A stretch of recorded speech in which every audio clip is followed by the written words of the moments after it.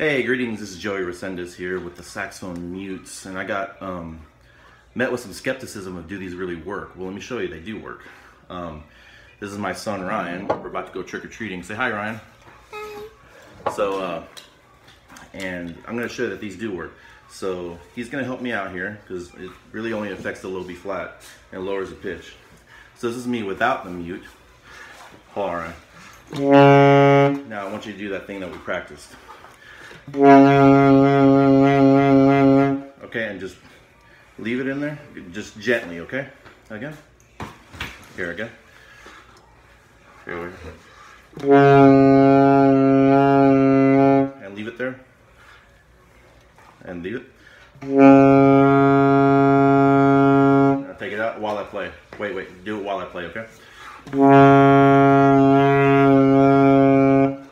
Okay? So they really do work. And for me, I'm playing on an EX. Okay, little camera hog.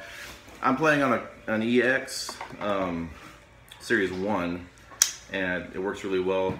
I think the low B flat was usually about 20 to 25 cents sharp on this horn, and this brings it right down pretty close to like zeros.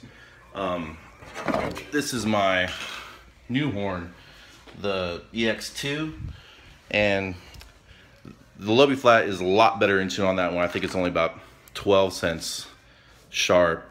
So I'm gonna have to figure out what I'm gonna do on that one. But anyway, I hope that proves something. See ya.